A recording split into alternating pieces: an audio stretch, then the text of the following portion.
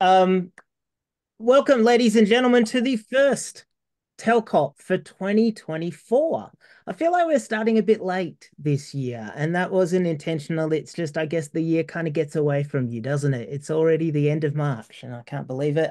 Somebody earlier said it's week 4 of term one. I don't teach in term one, so I didn't even realize that, but we're like a third of the way through term one. So I think this year is definitely getting away from us. But nonetheless, we're here. We're here for the first one, and looking forward to talking to people about various different things. But in particular, I suspect this year we will end up talking a bit about generative AI because I think it's fair to say that generative AI is having a moment, is having a long moment, has been having a moment for the last 12 to 18 months. And so even in our discipline area of technology enhanced learning, it's definitely one of those things that is being discussed a lot. People want to talk about that technology in particular, right? That's the thing. So with that in mind, I was talking to Robert and saying, what can we do to start the telcop off? And he sort of said, well, why don't I get up and why don't I talk a little bit about about generative AI and academic integrity? And what does it mean to cheat using generative AI? And knowing Robert, I suspect this is going to be a fairly spicy conversation. And I suspect he's going to set that up in a minute, I think, for everybody. But I think it is one of those things that's worth thinking about because I think that's a change that's happening, right? We're using Gen AI and we're thinking about, well, what does cheating mean in this new AI world, right? And maybe it's a little bit different. I had this conversation with the RHD students earlier this week, last week, when I was talking to the RHD intensive about this as well, because they, of course, asked me to come to the RHD intensive and talk about AI in research.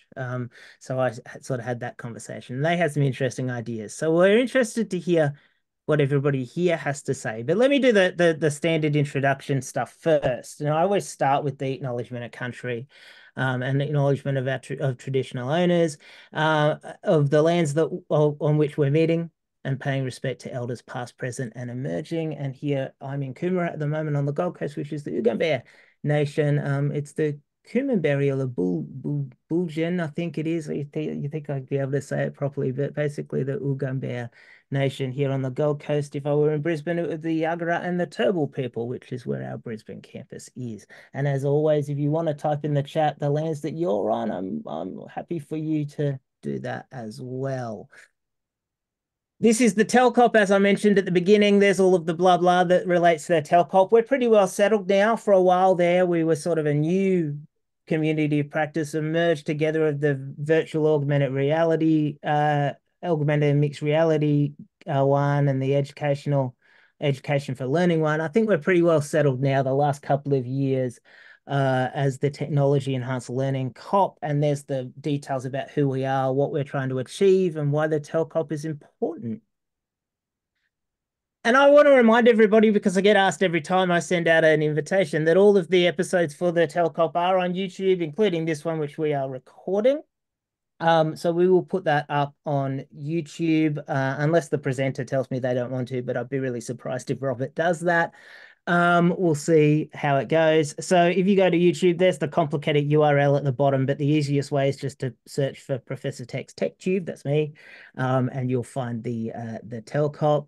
If enough of you follow me, subscribe to my YouTube channel, then I'll be able to change that to a name instead of a random string of characters. I think you need 100 followers. So feel free to subscribe. Do I sound like a YouTuber? And don't forget to ring that bell. That's what they say, right? Um, so so yeah, go there and have a look, and you'll see everything all the way back to this first one that we did in the beginning of 2020. And you've probably already know me. I think I know a lot of the people that are here in the room, but if you don't, I'm Michael Cowling. There's my bio on the slide. I am Professor Tech, among other things, but my substantive position is an associate professor of ICT in the School of Engineering and Tech, and we're in my Engineering and Tech Polo today, and just started working on another project called the Queensland Future Skills Project as well. And then the other person you've already heard from is the other champion, which is Robert Vanderburg. He's up in Bundaberg, he's a senior lecturer in the School of Education and the Arts. And you can see all of his details there. And then I'm not sure if he's here, but our other champion is Daryl Clare.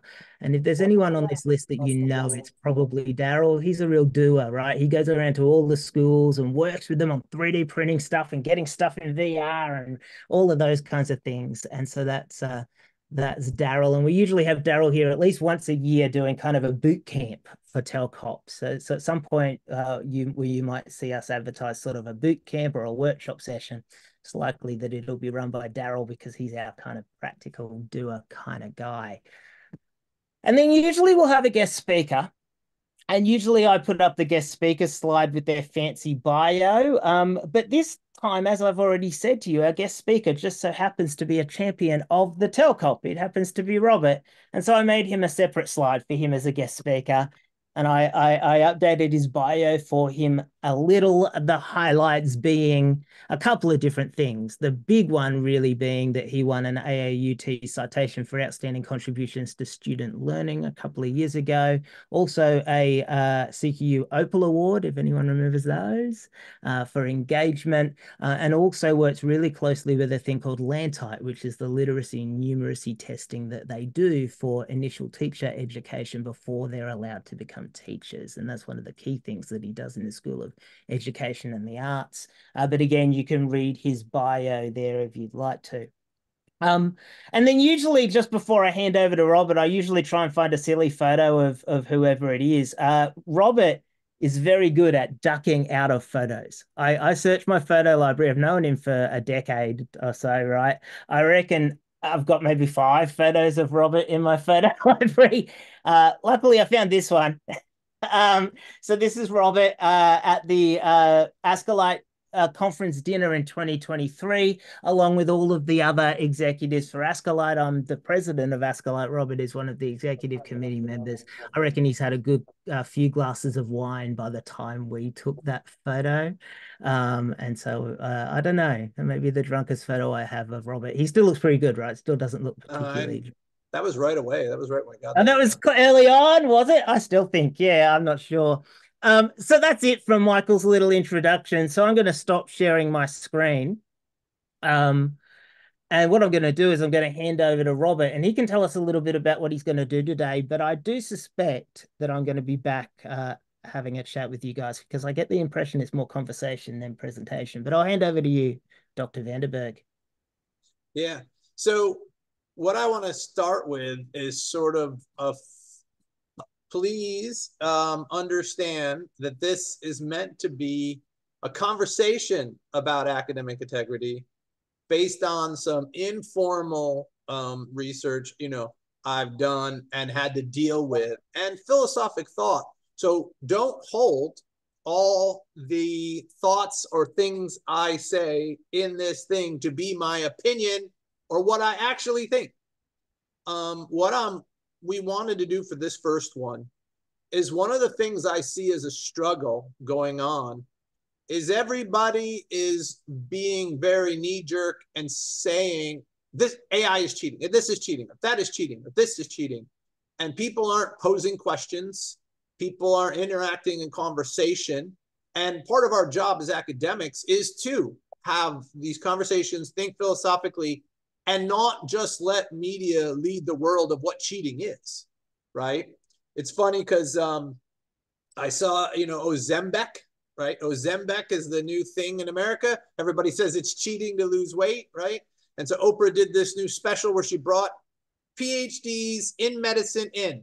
Anybody guess how long Ozempic has been used to help weight loss? Any guess on how long it's been being used?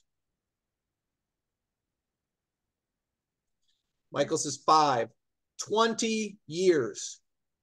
Ozempic has been used in weight loss research for 20 years.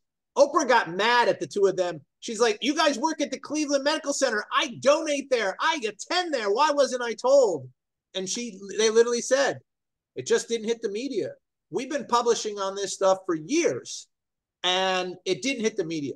And that's one of the points I'm trying to get at is like academics know things, publish papers, but not all of us hit the media. And sometimes the greatest thinkers in fields change the world, and they were never in the media. I always tell people, if we were going to go on citation index, Vygotsky would have never been full professor, right? Because nobody ever cited Vygotsky, but he changed the world of education after. And he was just more ahead of his time. So what's my point with that? Please forgive, don't hold anything to static. You know, it's being recorded, I know that. And so in this conversation, I do want people to post questions from their, and post an interaction from their own domain area. Okay, because one of the struggle with the concept of academic integrity. Now, Anthony and Weber and I have been working on this academic integrity program through the School of Business and Law, moving to the School of Education, and we're now working with the entire university and this student academic integrity program is going to be instilled in the university. And one of the things we do is talk to students about cheating and get students to be part of the conversation, what is cheating and what they think is cheating versus academic integrity, and how those two words carry connotation of difference, right? One of the big mistakes is we say academic integrity and we think that implies cheating, right? We think cheating implies the plagiarism, and those are different things. And so these are big conversations. One that I want to start off with is I have not found an ability where youth come into university and we can actually get them to switch that academic integrity is not cheating. We as academics might be able to do that and interact with it, but I haven't been able to see yet where I've seen them use the language and switch from cheating to academic integrity, but I haven't seen them in their interactions and the way in which they carry the construct behind the two. They're changing the word, but the word means the same thing in their actions and interactions. And that's something we have to consider when we discuss academic integrity versus cheating versus that. So I'll pose a question for people, and I want to hear about different fields, right? Because one of the things that we're seeing happen in advanced academics is everybody's been saying using ChatGPT is a form of cheating.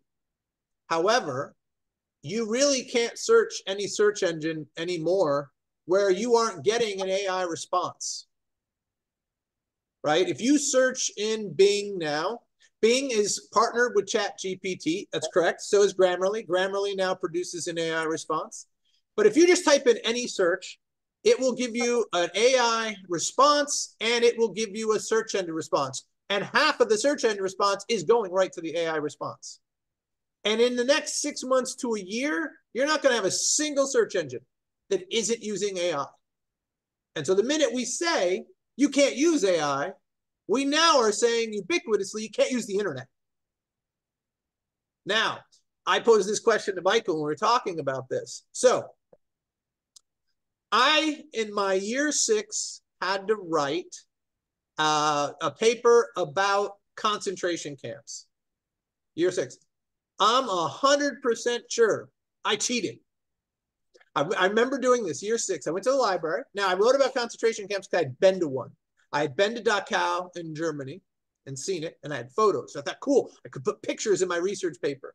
I remember going to the library, and I remember going to the encyclopedias and reading in the encyclopedias about what concentration camps were and writing my paper. And I'm pretty sure, in my old age looking back, I didn't completely rewrite everything.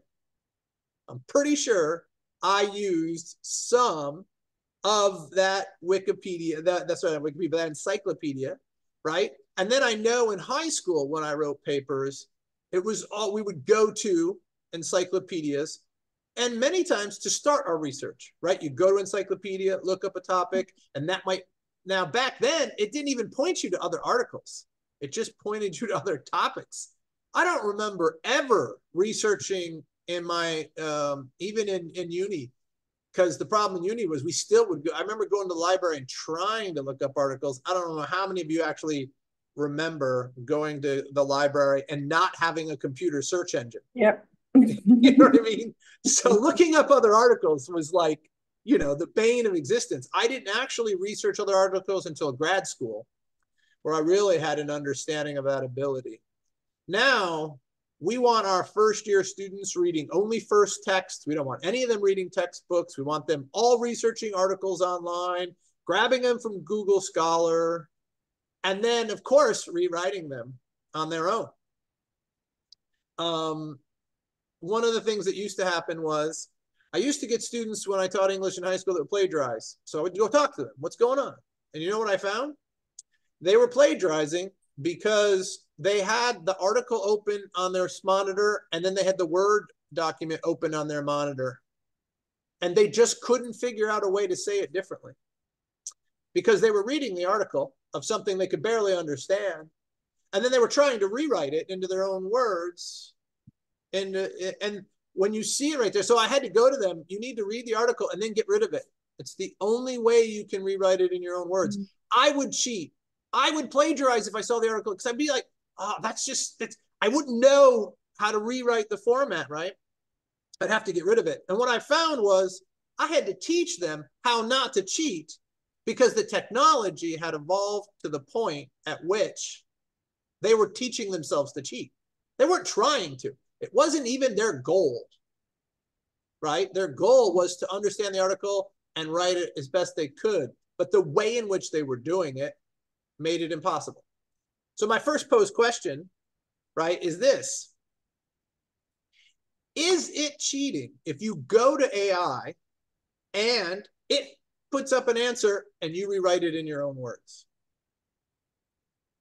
Do we think that is cheating or academic disintegrity, right? Right? It's not having academic integrity.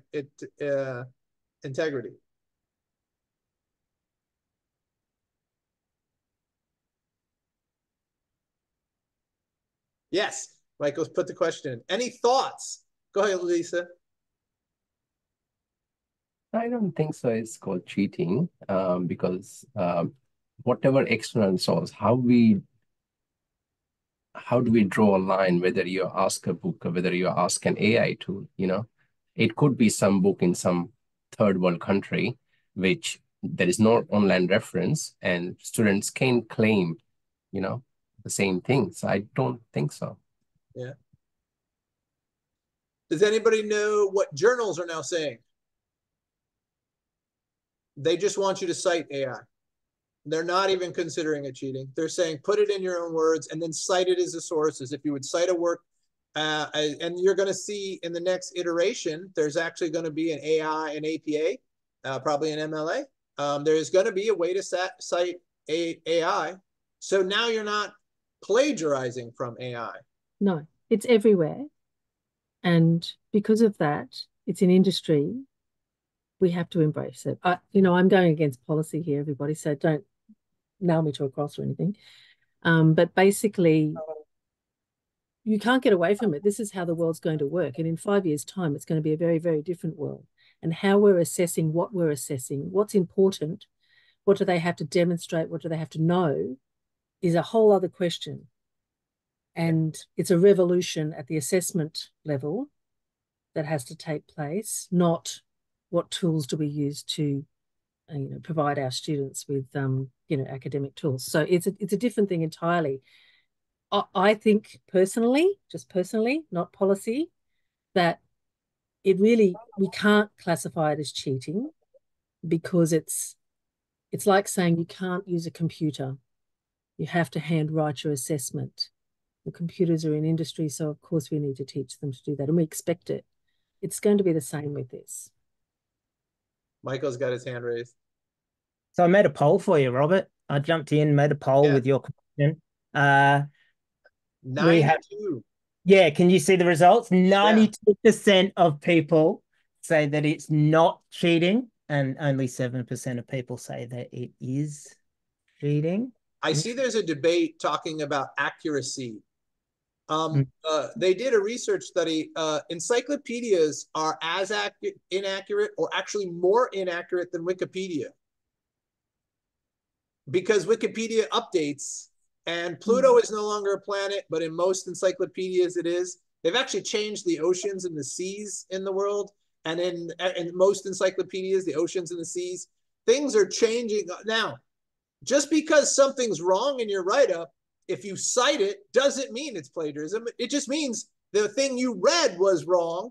And now the question you're going is, well, now you're questioning their researchability or their ability to understand what they're reading. But that doesn't mean it's plagiarism, because we could always, in the history of time, cited bad articles that said wrong things, right? It's one of the reasons why many PhD supervisors, when they get their students, I do it, I hope other people do, but my students come in having researched articles, they have research ideas, and then I make them only research Q1 journals, and they find completely different things than they found, look at any journal publication ideas. Because that's one of the struggles, I think one of the struggles that's going to happen is AI is going to force academia for the first time in about 50 years to redefine, and actually more people are going to have to understand assessment and what we think we're doing in assessment and what academic integrity is based on the goal of the assessment. Does that make sense? I'll give you an example. I got a teacher who went to this training, was frustrated, and sent this email to me. And the question was, do you think it's right that a student, correct, do I think it's correct, that a student who can't read or write can get a C because they verbally presented a story for a story assessment? And I had to pick the teacher apart. I said, first of all, why does it matter whether they can read? Is the assessment testing reading, or is this assessment testing storytelling? Is the assessment testing storytelling, or is the assessment testing storytelling writing? Is it testing writing really? And you don't even care about the story. What if it's the most boring story ever, but it's written perfectly? Like, you have to understand the goals of our assessments in order to understand academic integrity within the assessment, in order to understand academic integrity within this definition of cheating in AI. I'll give you a student perspective, right? So when Anthony and I wrote when the Campus Morning Mail existed, we were the first two articles in the first year of ending Campus Morning Mail. And sorry, someone tried to call me. I just got a Facebook Teams call, which is really weird. Sorry.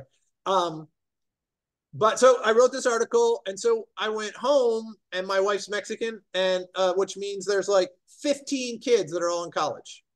So they all read the article, and I got like grilled. I got these 15 college students. Well, some went to college in Ohio, some went to college in California, some went to college in New York. So they all wanted to ask me questions. And I got to see a youth perspective that was different, right? Because they didn't talk to me as Professor Vanderburg. I'm just uncle. And one student who works at Amazon asked me this question. And he said to me, is cheating cheating if I don't get caught? And I go, why? And he goes, because I see my friends who don't cheat at our assessments, and I'm going to tell you I cheated at some. And at work, I've had to cheat to get answers the same way I cheated to get assessments done. And I tell my work I cheated, and nobody cares.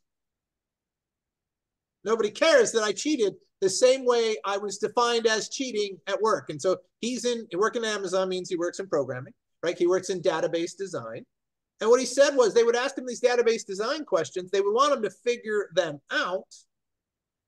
And he went to find code. Now, this was before ChatGPT. So for us to think ChatGPT has started cheating is wrong. There's always been code places where people will give you the code if you ask questions. There's always been these type of places. So he went on, got that, did it in class, kind of wrote the code in his own way by getting the code so it wasn't exactly what the other person told him, got the answer, and now he's at Amazon doing the same thing. He says he uses the same place all the time. He's actually had bosses tell him, if you don't know, go there. And so the question then is, and I'm saying this because every field has to have a different definition of what your academic integrity is and what academic integrity means in that field. Because right now, AI is showing many companies are just reducing their coding people, period, because ChatGPT, the AI can do it. Not ChatGPT in that instance, AI can do it. So they're not developing AI software, just write the code for you. And they don't need this, they're just finding people. But Michael's got a comment. Picking up on what you said then, and I'm watching Lisa carefully to make sure she doesn't fall over when I say this. Are we in a world where academic misconduct is just something that's very difficult for us to report on? Is academic misconduct a thing of the past, or do we need to, as you're saying, unpack what we mean by academic integrity and maybe think about what that means? And Jennifer in the chat has mentioned a couple of things. She said things like, well, what about if we have doctors that don't know their material? You know, there's a certain level of rote learning in the medical profession, and clearly we want doctors to know that. So how do we unpack what we mean by academic integrity in this post? So I'll give a little quick sort of twist on that. I have a lot of friends that are doctors, and I'll ask doctors questions about not their specialty. And you know what they respond? I don't know anything about that. I don't remember what I did in medical school. I don't know. They know their specialties. They know what they do day in, day out, and they are only researching what they do, right? And there's a reason we have general surgeons and specialist surgeons, right? I tell you right now, if I'm on a plane and there's something wrong with me, I don't want a plastic surgeon helping me out. I'm just going to be honest. I know them. But Lisa Kerr has her hand raised. I thought I'd better respond to it, Michael. Yeah, look, definitely it is a revolution in our area as well, most definitely, along with the redesign of assessment and the permissions and so on. Of course, it is a reimagining of what academic misconduct looks like, just like, you know, when contract cheating sites and the internet provided that availability and accessibility to students, file sharing and so on, when that all burst onto the scene, that was a bit of a revolution of how do we define this and what do we think is okay and not. So it is the same.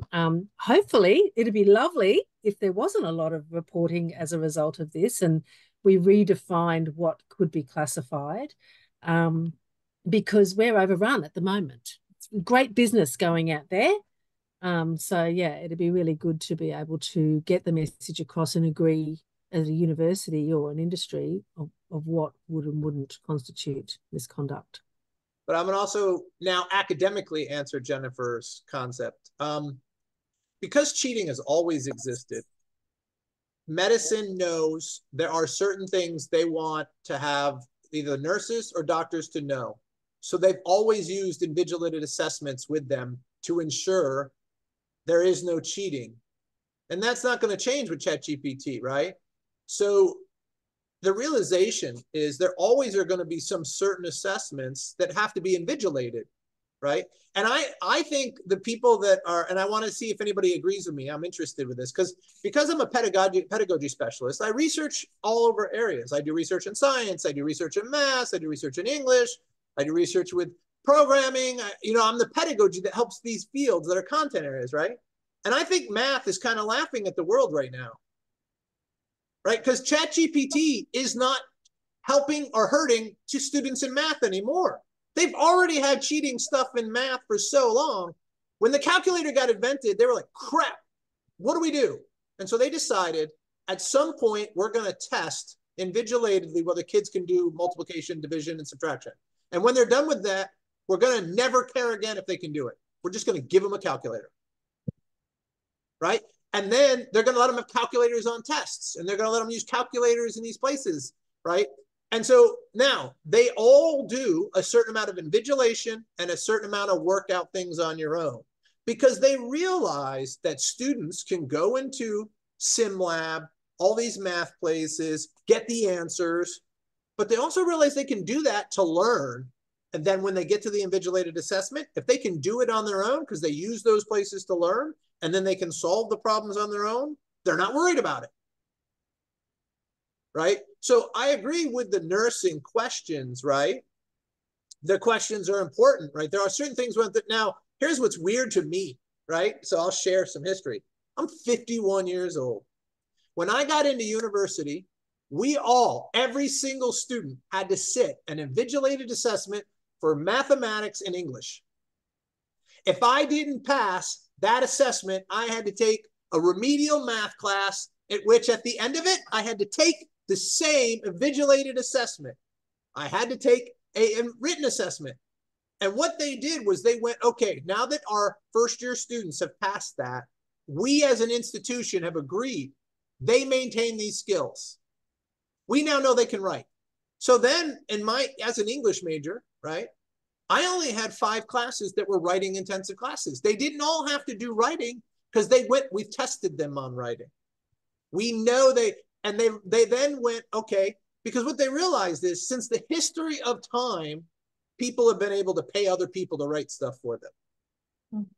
We all know movies from the 80s where there things where people were cheating that way. And what it was rich kids could cheat and poor kids couldn't. And what I think is really possibly, I'm not saying I think, I'm throwing an idea out more like that, because we're just talking, but is it possible that the real anger is now poor kids can cheat as well as rich kids can cheat? Right? Because if you watch one of my favorite racist movies ever is The Blind Side. They hire a live-in tutor for that kid. They really do. Is that cheating? Is it cheating that you have enough money that you hire someone to live in your house who spends all day long teaching that student everything they need to get them caught up? Because they had the money to do that. I did research on Mark Zuckerberg, right? The reason why Mark Zuckerberg was so good at Harvard was, well, in his middle school years, his father hired the best programmer in the world to teach his son programming. He just paid him thousands of dollars to teach his son programming in middle school. It's a very interesting, it's a very classist argument, but it's right, it's not wrong, and it's really, I mean, to be more politically correct, what Lisa said in the chat, which is that it's just lowering the barrier entry, right? It's making it easier for more people to cheat, which your argument means that the poor people can cheat more, right? But that's actually been something that's been happening for 30 or 40 years. You're right. If you cast back to movies in the 70s and the 80s, the really rich kids were getting people to tutor them and write it. And then we got contract cheating, which was essentially the same thing, but paid for and less money. And now we've got ChatGPT, which can do it for free, right? So really, it's just about changing the barriers, right? More so than anything else. Does anybody know what the graduation rate of Oxford is? One of the top 3 universities in the world. 99.2. 0.08% of freshmen that get in fail, don't graduate. Don't graduate. Like, think about that for a second. Now, I know this for social fact. I have friends who worked at Harvard, and they were told, you don't fail students at Harvard. Students don't get A's, but you don't fail them. Oh, by the way, Harvard's graduation rate is 97. So what happens is there's this huge argument now for me as a Marxist theorist that it's possible. Now, the thing is, I don't actually know these answers, right? And I think that this is the conversations we need to think about having. I'm interested in seeing other domains, right? Because I work with nursing and they do a lot more invigilated assessment than education does, right? Because that before ChatGPT or AI existed, they were doing more invigilated assessment. Mathematics that care more about the content does more invigilated assessment than other fields. Science does more invigilated assessment. My son attended CQU for programming and my son attended ANU for programming. My son is taking 3 programming classes. All 3 have a final that is worth 35% or more of his grade. The highest is 66%. One of his class, the final is 66% of his grade. Invigilated assessment. Now, I'm not saying it's good or bad, by the way. I'm just saying it's happening in places. It's already happening in places. And it's interesting to see how these things work and how we interpret them. One of the things I think that's really important, now let's go back. I think plagiarism is where we got to get confused or isolate out or be clear on what is plagiarism, what is academic integrity, what is cheating. The place I see students understanding best is they understand I went somewhere, I copied it verbatim, I pasted it in. That's plagiarism. So I will share a true academic integrity story as long as it's just between us and the recording. I was failed on one of my assignments in my master's class at the University of California Research. Now, by the way, not just me, 8 other people in the class of 15. And we were all told we plagiarized. And here was why. We were told we plagiarized because we had 4 consecutive words from another document that we did not cite. Now imagine I'm 51, they're talking about 1999. So 1999, I was failed for an assignment. And so I looked it up. We looked it up. We were all pissed off. We looked it up. In APA at that time, that was the definition of plagiarism. 4 consecutive words not cited. Right? And so it leads us to this concept, even in the plagiarism argument, because we were freaking out. We heard the word plagiarism. We all went nuts. We thought we were going to lose our degrees. I mean, we were freaking out. And we know we weren't turned in for plagiarism because there's no way the university would support her argument of 4 consecutive words means you fail. Because she didn't say we copied verbatim from places. She said we used 4 consecutive words and didn't cite. Now, here's the best part of this. Ready for this? The assignment was to summarize one article. So we were supposed to summarize one article, and we used 4 consecutive words without quoting it. And she dinged us all for plagiarism. It was a brutal experience. And what's my point with this? I think in all worlds, we're still not even clear what plagiarism is, right?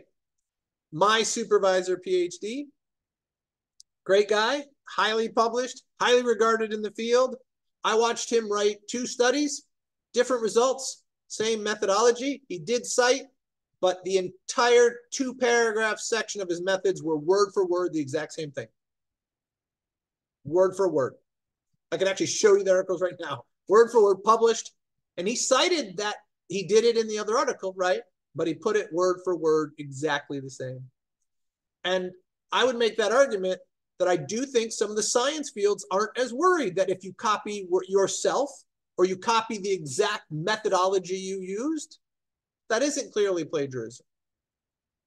Because we want the methods to be exact. We just want to repeat the science. And I think even the definition of plagiarism in fields is different. And I want us to start thinking about this because we think there's one ubiquitous rule. This is academic integrity. This is this. And one of the things Anthony and I've done in our SAM program is we get different students from every school and ask them what they think. And we believe there should be a different definition of academic integrity in every domain. Not this universal one, because fields have different epistemologies of how they know what they know. And if you have different ways of knowing what you know, you have different ways of doing things. Michael has a comment. Well, I was going to say, if this is a good place to segue into telling us a little bit more about the student in the one that you're doing with Anthony, which the name of it is just totally blanked. Because I know that, and I posted the Campus Morning Mail piece that you mentioned to the chat a little bit earlier for people. I know that it's about getting the students involved in this discussion about academic integrity. Is that the intention, to get them thinking about what academic integrity means from a positive point of view, or just unpacking what misconduct means? Tell us a bit more about the project with Anthony. The goal of it is to broaden the lecturer's perceptions of the students' perceptions. And what ended up happening is revamping the School of Business and Law completely revamped their assessments because they learned from the students what meant learning, right? One of the things that I struggle with being, now, hear me out, because this gets me, but I got friends, we have these academic conversations all the time, and I come from a much different world than they do. All of them are Australian-based, and I'm very American-based. And one of the things that we always argue on is they'll say things like, but we're trying to develop lifelong learners. I go, look, I'm a developmental psychologist. I'm probably one of the top people that understand developmental learning. And guess what? There is no human that is not a lifelong learner. It's not a possible construct. You can't stop learning, right? So when somebody uses that phrase, we want to develop a lifelong learner, inadvertently, what they mean is, I want my students to learn my content for the rest of their life. But what the students will tell you is, I'm not even going to get a job in the field that I got this degree in. Why do I need to lifelong learn this? When I was visiting my son at ASU, I'm working out with people and I'm an academic. I asked all kinds of questions. I'm benching with these guys in computer science. We're lifting weights. I ended up bumping into one of my coworkers' sons. Had no clue until after the conversation. I'm talking to them, and he's an electrical engineer. The other guy was computer science. The other guy was, and they go, yeah, none of us are going to get jobs in computer science because all my mates, they're doing investment banking in Sydney, making $400K a year. Doesn't even matter what you come out with your degree. You go take those jobs and you make that money because they're predicting algorithms to see what are the best investments to make. We want our students to be lifelong learners, and they already are going to be. They're going to come out and have to learn new things, new places, new stuff. So what we're doing in this system is talking to students, getting their point of view, letting them tell us what they think this academic integrity is, so we have a growing and evolving definition. But in addition, students have pretty strict opinions about what they think is cheating as well. They're as strict as most of us academics are, the ones that work hard. They don't want students not learning the material either.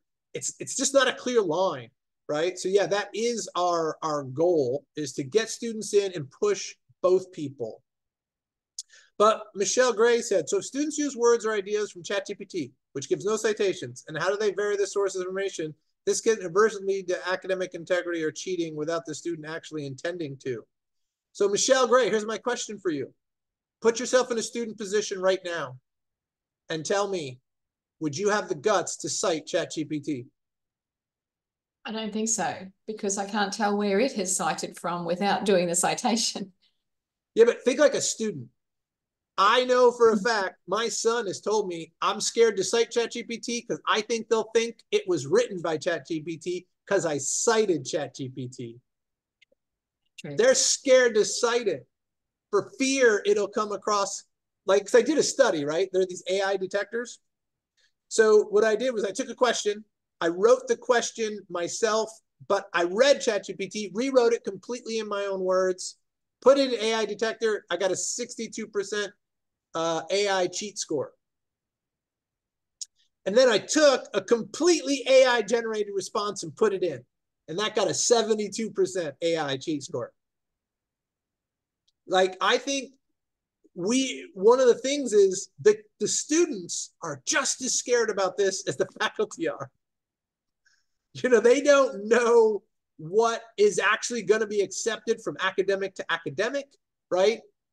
They're not sure. Like, if I'm sure they know, if I say AI in this class, I'm going to get in trouble, but they think I could get away with citing it in that class. Does that make sense? Lisa had her hand up earlier, but I don't know if I talked her out of it. I know. It's just I wanted to make the point about some of the terminology. So we keep saying academic integrity, but that's actually a positive terminology. If they have academic integrity, then they're doing all the right things. We're happy, yay. We're really talking about cheating and misconduct. What defines misconduct or a breach of the academic integrity? It's really important when we're talking to students that that's how we're discussing it in those terms. We can't say, oh, what's an academic integrity? That's not it. What's an academic misconduct or what's a breach? Because that's confusing for them as well. Yeah. Yeah. And then like when I think you put the article up, I'm pretty sure when we wrote the article, we wouldn't use the word cheating, but the journalist changed it and told us we had to. We wanted academic misconduct and academic integrity, and they wanted cheating in the articles that we wrote. And we had to debate. They said, we'll pull the article if you want to call it not cheating. And so we had to debate. Do we want to get these ideas out there about the student aided, so we kept cheating in so that we could get the article? Huh? Trigger word. Yeah. It's the word. And what it does is it gets our students' frame of mind I'll tell you right now, if you say to a student, you had an academic piece of academic misconduct, they'll say back, so I cheated? Right? They're ubiquitous constructs for students today. And I have to every year do this thing, right? Every year I have to go to my students. There's plagiarism and then there's plagiarism. When I see somebody who accidentally doesn't put a citation in for something that came from an article, I don't accuse them of plagiarism. I talk to them. You need to make sure you're citing properly, because most of the time they're just not citing properly, right? But then there's plagiarism. Look, you copied this whole 2 paragraphs from another source and you didn't cite it. Here's a funny one. I got into an argument about plagiarism with a faculty member because what my student did was they cited an article that had none of the content that was in the statement they said. That's plagiarism. You can't actually take someone's article and say it said something it didn't say. And they went, no, it's not. They said, we put through chat. It didn't get a high cheat score. I went, no, I read the article. The article doesn't say what they say. What they're doing is writing stuff and finding any article name and putting that in. That is also plagiarism. But we don't catch it because we don't want to catch it, right? That's the one that we're more okay with. Because why? We can't go through and read all the articles. It's time consuming. Huh? It's too time consuming. It is. It happens a lot though. It does happen. No, it happens all the time. It happens all the time. Why? I know, because I teach 2 classes which have to have a certain amount of research in it. And people tend to write their research in my area. And then they cite people that I like. I've had them cite people I know. Like, I'm waiting for the day they cite my article and say it the opposite of what. That's what I'm really waiting for. They cite my article, and I'll be like, you think I didn't read it? But go ahead, Lisa, then we'll go Michael. You got to hit on mute. You got excited, so you're muted. We actually had an academic integrity case where that did happen. One of the academics was cited for their own work and it didn't have anything to do. I said, but you're submitting this to me. Yet I wrote that. What? Like, do you think I'm not So going to strange. know? Michael, go ahead. Michael? Oh, yeah. Sorry, I was on mute just for a second there. We're almost at the end. We've only got a few minutes left. I'm interested in your thoughts about Sangeetha's question. Oh, we just lost Michael. That always makes it weird. I think I will take the explain it. It is just that one of the comments that I made was we should allow the students to openly cite AI and include an appendix that AI has generated. Because that way we know what it has generated and how is the student developed on the work that AI has generated. Yeah. It already does. If you read the policy for CQU, they can use AI, but they have to cite the terms that they've put in. They have to attach the output at the end of the document, and then they have to state the changes that they've made and what work is theirs and what work was generated by AI. So they're allowed to do it already. It's now, in the that's policy. the point I'm worried that they're just going to give up. If I go to Wikipedia and I cite Wikipedia, I don't have to state how I changed it from Wikipedia, right? The deal is, so if you state how you changed it, I don't know how many students would know what I rewrote it. That's what they're going to write. Rewrote it. Like, I don't know how you state that you've changed it. And I know what the reason being is. The reason is because ChatGPT is so fluid, right? You want them to stay ahead of the change because you can't go back and check it. But we've also realized that Wikipedia and other internet sources can be changed. That's why they put the date at which they have to say the day they cited it from that source, because that source could be changed. And the realization is when I go to check it, it could be completely different than when they read it. And so I don't know what they did, and we don't ask them to say how they rewrote that digital source that can be rewritten. And so it's just an interesting thing to throw in. I like that we say they cite it, they say this. The question is, how do we say, how did you change it? But Jennifer has a question. Go ahead. Yeah, but Wikipedia doesn't write it for them. ChatGPT is actually writing it for them. There's a big difference between citing Wikipedia and typing your assessment task question into ChatGPT and it generating you a response. But how is that different in your perception? That's what my question is. Okay, my perception, because I work in health, I don't want my students using ChatGPT because they're all the episodes that I've seen, and I've actually spent 8 hours proving a student used an AI tool to actually write their whole assessment task. It's because the assessment task contained so many incorrect statements because it was health-based, and ChatGPT just pulled stuff out of wherever it felt like and even generated a reference list.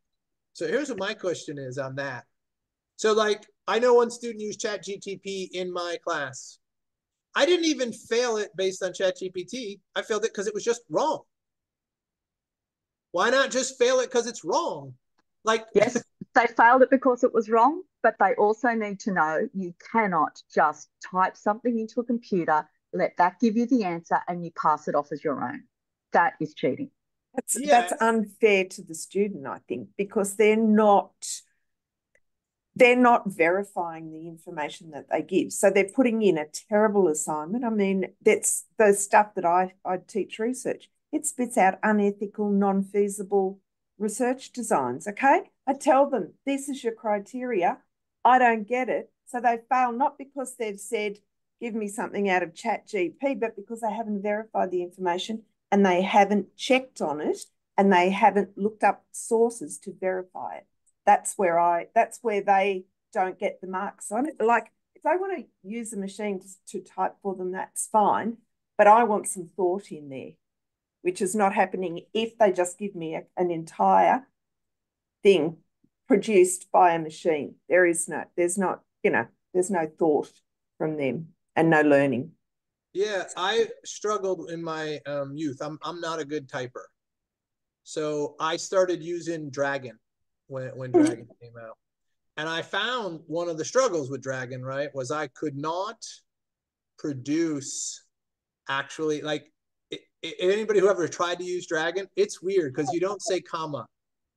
And like you find yourself talking and it just writes whatever you talk and you're really thinking and you don't know how to think in your brain, but then talk and it creates this whole thing. But now what's happening with Dragon is you can write and it starts to defend and it starts to fix punctuation. It starts to make changes. It starts to make suggestions. My question is this. If you write it yourself, and I'm not posing these questions like I know answers because I think each academic gets to make their own decision. I'm not telling anybody they're wrong, right? I've never said it. I support Jennifer's argument. I support these. I'm not telling you they're wrong. I'm just trying to throw out different points of view because we want to be able to see these points of view. But I see people when I publish all the time saying, oh, you should put this through Grammarly. It's got some issues with it, right? So they'll tell you to take your article and put it through Grammarly and let Grammarly give you some punctuation. I used to do this for my students. I used to go out and buy pre-edited version of novels that were produced. And I would show my students how many punctuation errors are in there and say, this is why we all have editors. Everybody has editors. And the research on this is pretty clear. People make the same 8 punctuation mistakes over and over again. Each human has even in their best writing, they have these certain ones that cause them problems. And they make the same mistakes over and over again. And they just have editors that fix them. And then now I ask these questions because this line is gonna get grayer and grayer and grayer, where a student can just type in gibberish and Grammarly will turn it into a paper. And we're going to see this thing happening and changing. And I think we're going to have to think more about invigilated assessment. When do we say the student knows this skill? Because the reality is, in the workforce, you're going to see very few people in the workforce are not going to be let me say it more clearly. I apologize. Most people in the workforce are going to be using ChatGPT or some form of AI to write emails. It takes up so much of their time. They're just going to pop it in and let it do it for them. Tell them this, tell them that, tell them this. Because you know what we used to do? We had administrative assistants in the 1950s, 60s, we'd just tell them what we wanted them to say, and they would go write our stuff. And now it's going to go back, because what we did was we had computers. EAs got reduced from the business field because then you could write them on your own. But now we got ChatGPT, and now they're going to write it for us. And that's and they're going to start asking these questions, and students are start going, this is the way the world's going. Everybody else is doing it, and they're going to answer these questions are going to become huge. I'm glad you had the conversation. Michael's computer died, so he was going to wrap it up. I apologize. I'm back. I'm back. Oh. I finally got in. Yes, my computer just died just as I was asking that question. But yeah, Robert, it is 1 o'clock, so we are slowly losing people. So I am gonna wind up and say thank you so much, Robert. It was a really interesting conversation. And just to repeat what Robert said at the beginning, he doesn't necessarily believe everything he says, but he thinks that one of the things we need to do as scholars is ask these difficult questions and bear these out, right? So just bear that in mind. But can we all say thank you with either a virtual or a real round of applause? Thank you so much, Robert. And ladies and gentlemen, the next TELCoP will hopefully be in about 6 weeks. And you'll see an announcement to the general mailing list, same as this one. There will be the recording. I will put it up on YouTube, and you might, if you're on the TELCoP mailing list, you'll get an email from me about that as well. And if you're not on the TELCoP mailing list, let me know and I can add you. Apart from that, ladies and gentlemen, thank you so much to Robert. Thank you to everybody else for participating, and have a really good afternoon. Thanks a lot, guys. Thank you.